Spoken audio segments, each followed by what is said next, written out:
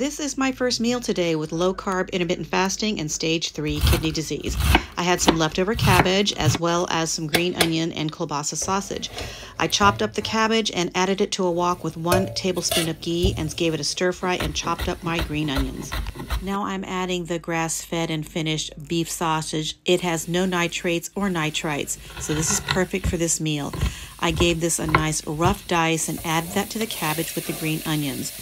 I made sure everything was stir-fried together, and I did not add any extra salt to this. I figured the sausage already had enough sodium for me. I plated that up and gave it a taste, and it turned out to be just wonderful.